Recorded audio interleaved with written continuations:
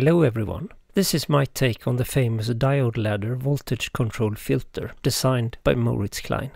It is a modern classic already, and I built it because I really love the simplicity of the design, the use of standard components that are available everywhere, and also that it sounds really great, I think. I have based this module on the schematic sketches that Moritz made for his VCF series on YouTube, but in my case I only implemented the low pass filter mode.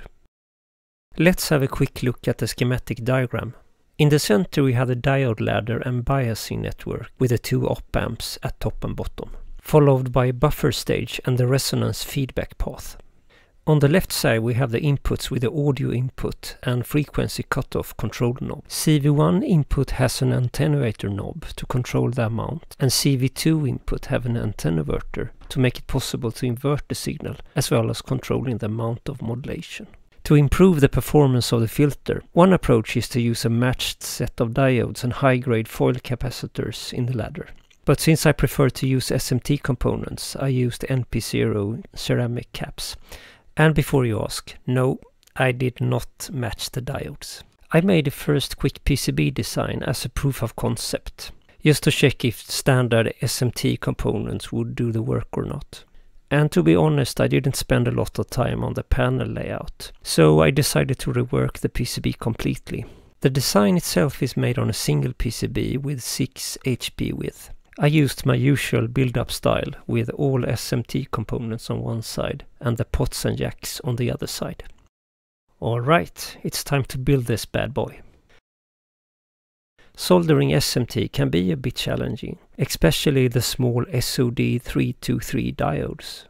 Unless you have a 10 out of 10 eyesight, you will probably need a magnifying lamp or a headband with magnifying glasses. For me, the best solution is using a microscope, but you can also use the camera in your mobile phone if you mount it on a stand and have good lighting conditions. So, after soldering all the surface mount components, I clean the PCB with IPA or rubbing alcohol, and I use an old electric toothbrush to remove all flux from the board.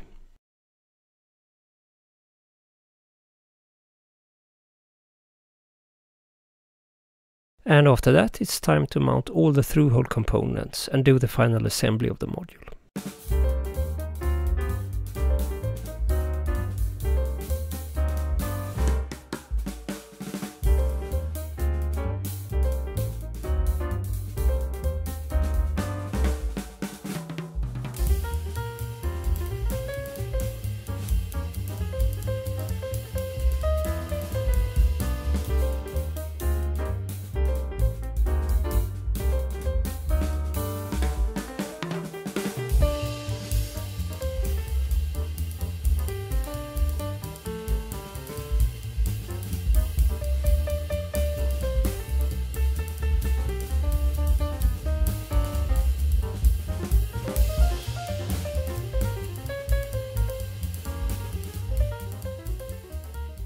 A quick check of the power rails, and that the power consumption is within reasonable limits.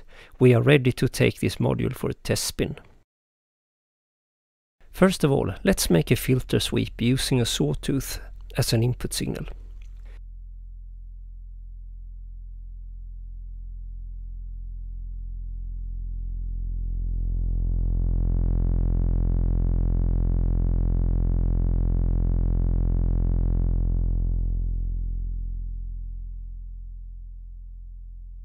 And we can connect an LFO to the first CV input to automate the sweep.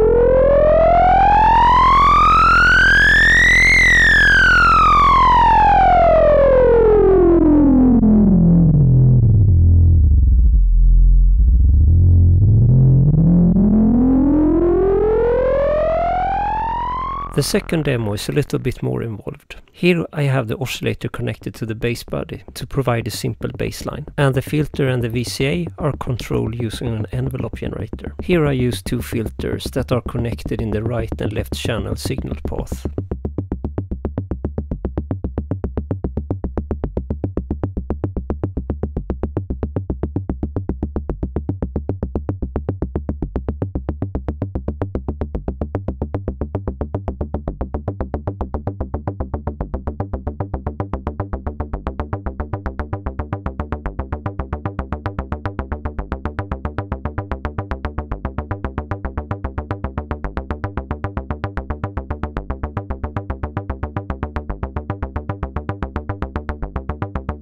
By connecting another LFO to the second CV input and setting the attenuator in opposite positions on the two filters, I can get a panning stereo effect.